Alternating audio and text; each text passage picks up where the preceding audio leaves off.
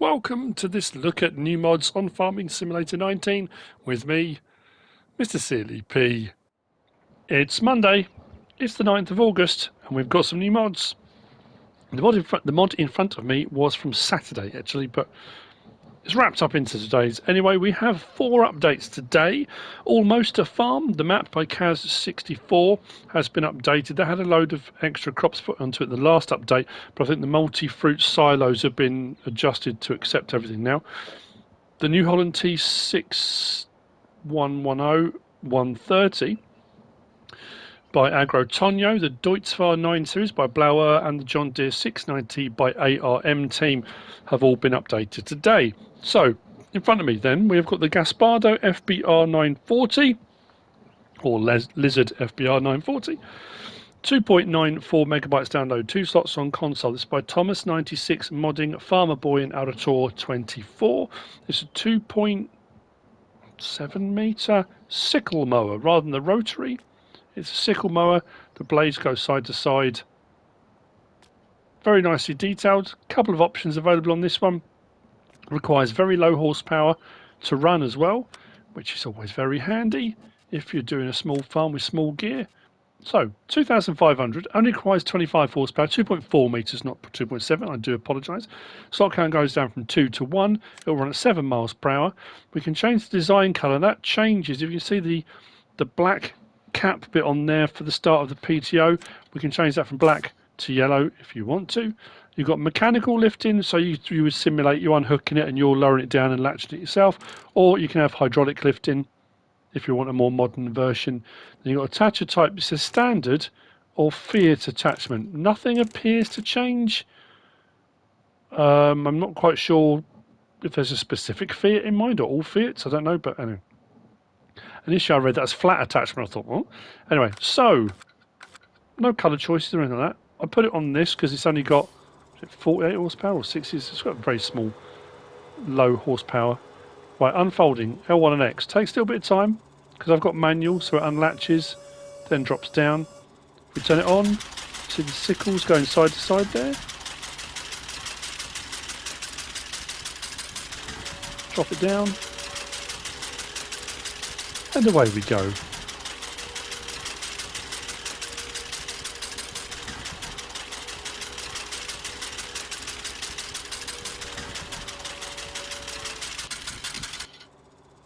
Turn off, fold it up.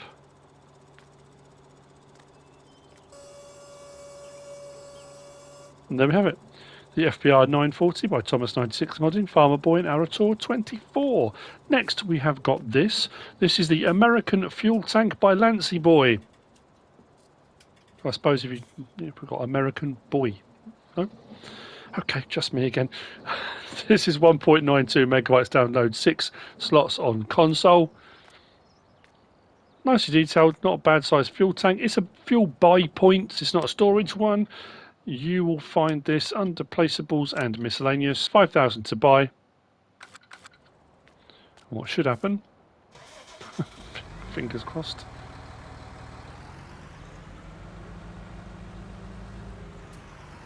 Press L3.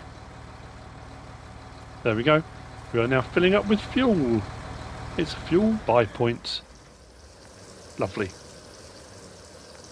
There you go, quite straightforward. American fuel tank by lancyboi. Next we have got this. This is the modern European Carports by TrianglesTrouble. 11.22 megabytes download.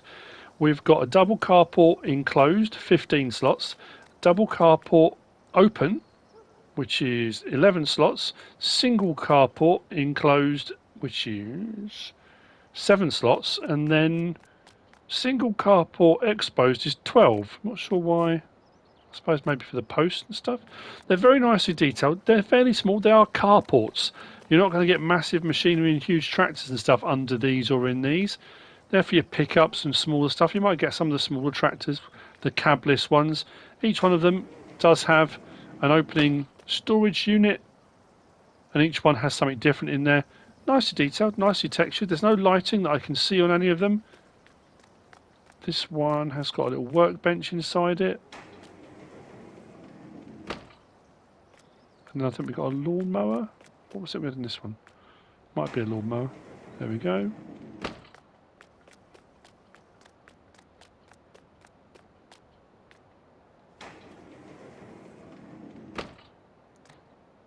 You know, sometimes when I open these things up, because I've made comments before when I said about storage, and I saw, you know, you can put anything on there, you can put a Twix in there. You know, I always wonder sometimes whether you'll get a modder that I'll open one of these things and there'll be like a Twix on the floor or something.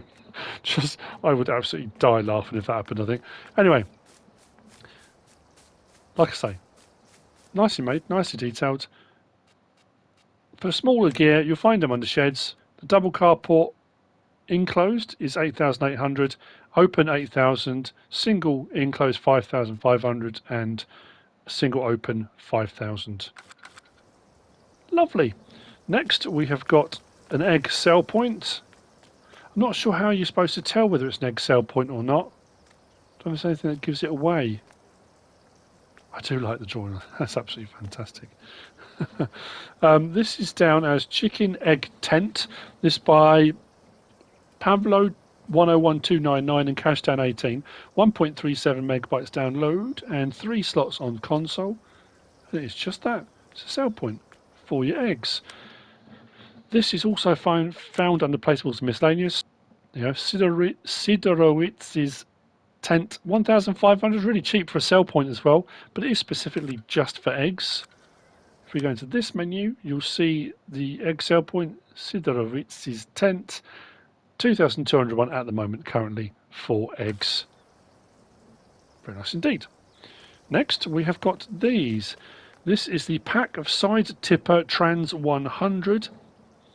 This is by Rowby Christie 1, VSR Modding Sur. These are 8 slots each. This is 14.56 megabytes download. We have got more TARDIS trailer-esque type things. These are side tip ones, as it says, side tip pack. 48,000 litre and 100,000 litre with a few different options available. What I do like as well on these is you've got attachment options on the back. So you can have a pin hitch attachment, a ball attachment, so you can daisy chain these, or you can mix and match and hook up to other trailers. There's some nice suspension options. Well, say suspension options. It comes with a sort of working suspension. They tip a fair bit actually as you're driving, which can be a little bit scary at times. Now for a 100,000 litre one as well, that's not a fifth wheel attached one. That's not for a semi. That's a regular sort of trailer, which is pretty nice.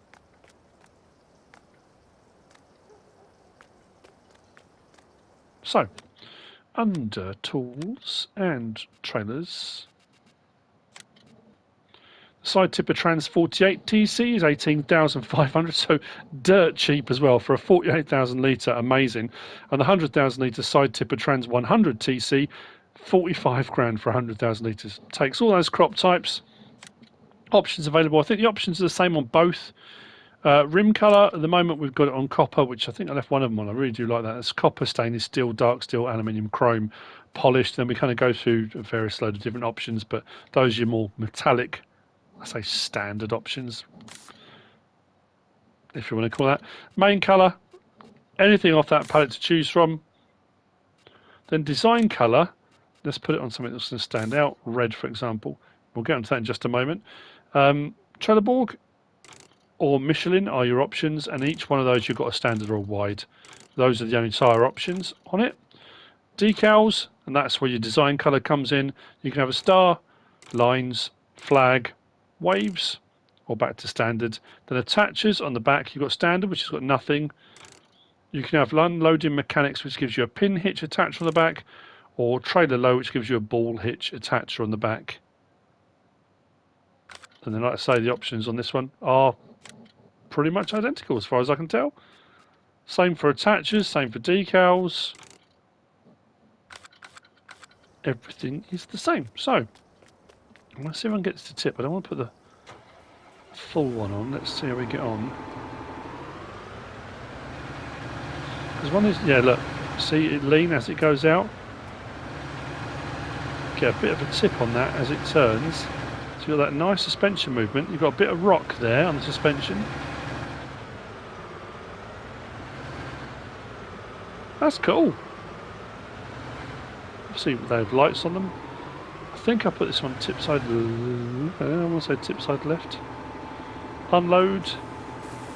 Yep, that one's tip side left, so you can change the tip side left or right. What I will do is back up and having a nightmare. It's my own fault for not tipping it in a sensible location, like a sail point or a silo. So, as we can see, we can hook them all up together. And I think I went tip side right on the rear one. Let's unload that.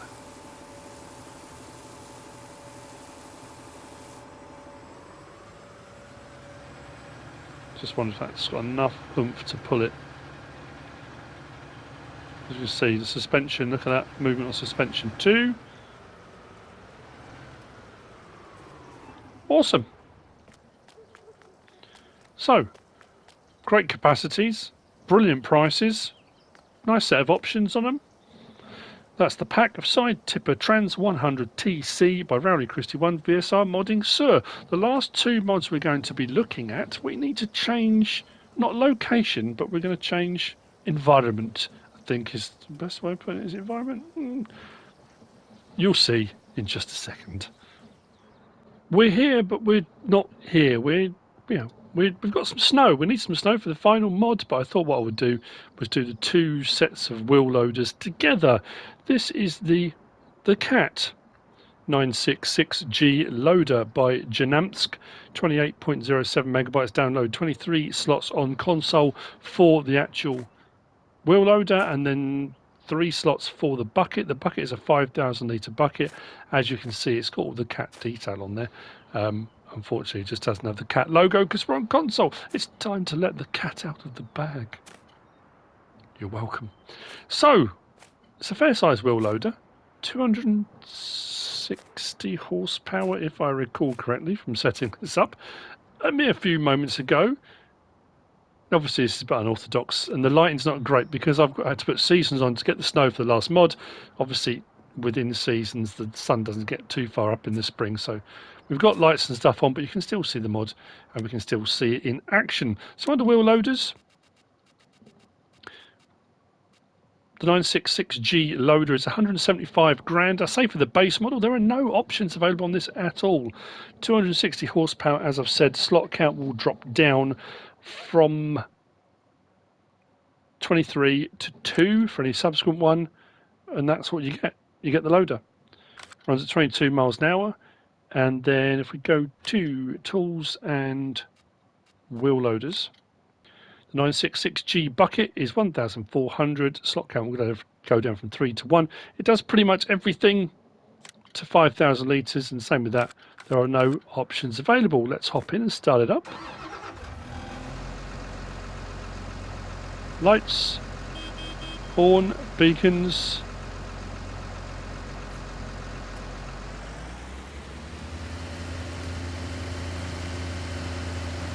It's a big old unit. I like it. We'll use the bucket to scoop up a bit of snow since that's what we've got available to us.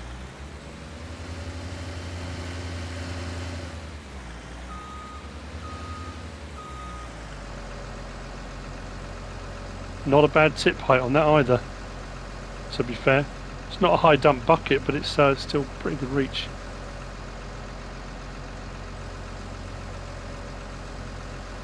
First person looks like this. So I knew I was going to get stuck as soon as I tried to move then. Brilliant.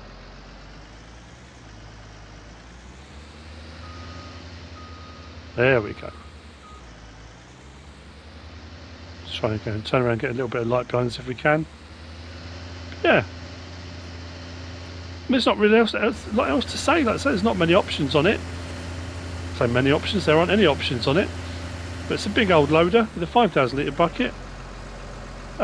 It's under wheel loaders, so I would imagine, although I haven't tried, obviously there are so many mods and so many available, but wheel loader attachments will go on this. So if your 5,000 litre bucket's not big enough for you and you want to try something else, I'm sure, you know what, the only way to check is to check. Well, it was worth a check, and I'm glad I did. I've got a CSZ attachment. It won't attach to. So I assume it's only going to be the bucket it comes with. Let's just try a standard high dump bucket. And let's see. It's at least that. Which is interesting considering the last mod we're going to be doing as well. So it will only work with the bucket it comes with. That, oh, I'll be honest, that fairly limits it, doesn't it? It's a nice mod, and if you want to go for something with a bit of a cat feel to it, that really limits it as a wheel loader if it will only attach to the bucket it comes with. Okay, well, that's the 966G loader by genamsk, which takes us to the last of the mods for today. And it's these. This is the LM62640 Snow Attachments by North Modding Company. 3.48 megabytes download. We have got the bucket. We have got the V snowplow. And we've got the dozer snowplow. The bucket's 5 slots. That's 3 slots. That's 3 slots. Now, as we've just found with the 966G, these attachments will only work because they are the LM620-640 snow attachments. They will only work with the Volvo NMC LM620-640. That I've reviewed previously. It's had an update, I think, or a couple of updates since then, but 19.83 megabytes to download. It's a fantastic loader, and you'll see why it's even more fantastic with these bits, if you're doing snow, obviously. But these you will find under wheel loaders. We've got the standard snow bucket, which is 2,500 litres, which comes in this pack. There are no options available. It comes in that yellow. And then the other two are found under tools and miscellaneous. The V snowplow is 1,300 and the dozer snowplow blade is 1,200. Now, these both say 9 miles per hour. Let me just show you something. I love the way that starts up. So we're not reviewing that, we're reviewing this. So, 2,492, I can't get it to go to 5,000. It will do at some point, but that's your bucket. It's not a high tip or anything like that, high dump, it's standard bucket, unloads fairly quickly, all very nice. What's more interesting is these. Because sometimes with these, when you're trying to clear snow, if you want to do a massive amount of snow, the big NMC, that huge dozer, oh, mine's gone blank of the designation of it, but we can rotate the lift, tilt, and this pushes to one side. There's no adjustment on the angle of that, I don't think. No, it's set at an angle. Oh, hang on, unfold snowplow. Ah, so we can switch sides, brilliant. I wasn't sure. So we can switch sides, but here's the thing, it says it runs at 9 miles per hour. Let's put it down and watch. That's clearing snow at 16 miles an hour. Now often when you push into the side with various different snow plows, they get a little bit bogged down sometimes with it. Not this.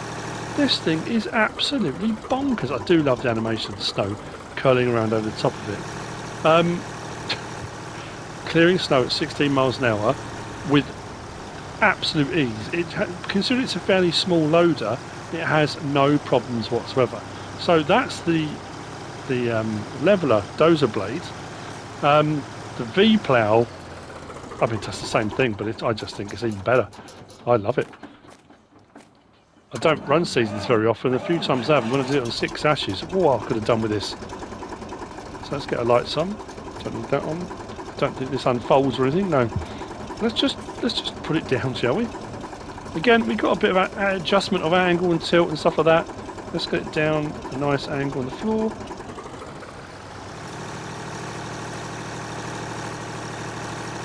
And let's get rocking and rolling. Same thing. We will get up to 16 miles an hour, but it pushes both sides rather than just one side. There we go. 16 miles an hour with ease leaves a nice path, track for your vehicles to run on. That's bonkers. It's not getting hung up on the ground, on the grass. Getting a bit of bounce there, but I mean that's kind of to be expected. We can adjust it, but that's crazy. I mean, yeah, if I slow it right down, I'm going to be a lot more precise because I'm going to lose my bounce, aren't I? And if I go at what it says at 9 miles an hour, that's absolutely perfect. But Who wants to go at 9 miles an hour? We can go at 16.